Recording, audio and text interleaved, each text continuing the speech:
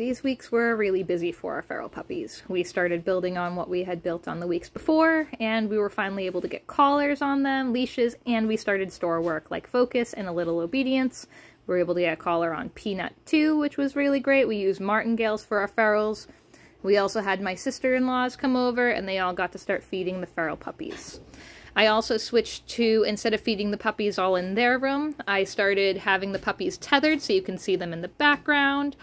So they were tethered watching our other dogs work for their food, and we started doing different exercises with them. In this exercise, I have the puppies trying to eat out of a cardboard box. You'd be really surprised how difficult it is.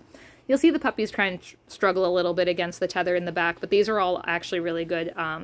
Different relaxation and intensity building skills. It makes them want to work with us more when they see our dogs work, which is really, really great. It also starts to teach them a little bit of stuff for settling. You can see here Pili's having a bit of a hard time with the box, so when he didn't want to do it for a couple of minutes, I just started rewarding for engagement. We'll do something similar with Hazel.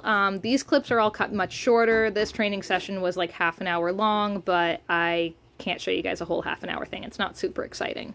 So it is sped up. It is cut down a little bit.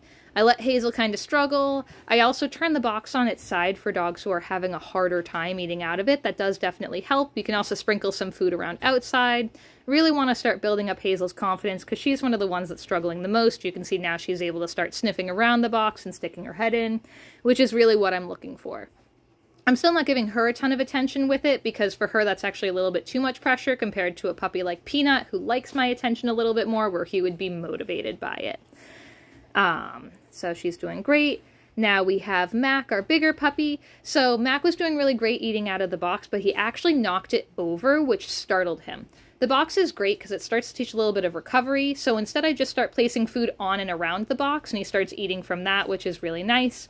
And I end off our session with a little bit of hand sparring, which is great for getting them to be comfortable with hands and start thinking that we're going to do a little bit more play with them instead of just toys. It gets them a little bit more optimistic, which is really nice.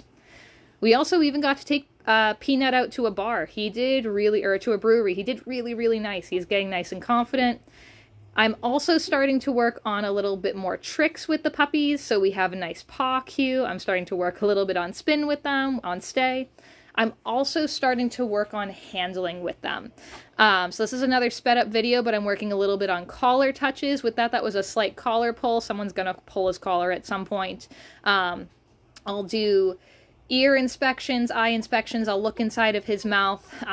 You saw a second ago I picked him up, and I reward him, and I try and make the next tricks really easy after that. I'm not just doing difficult thing after difficult thing, but I am trying to expose him to things that he will need to be able to do in life. So I'm trying to make those much more enjoyable, and again, we end with a little play. And this is a new type of therapy that we started adding, which is essentially cuddle therapy. So you can see Peanut is on the left on the couch. He was already on the couch with us before. He likes to hang out with us. The other puppies, not so much. They really won't choose to hang out with us still. They'll be around us outside, but they never choose to come and hop up on the couch and give us a nice cuddle. So we've been starting to kind of have set cuddle times with the puppies where we pick them up. We can put them on leash if we need to. Again, I'll manipulate them a little bit of handling stuff you can see again.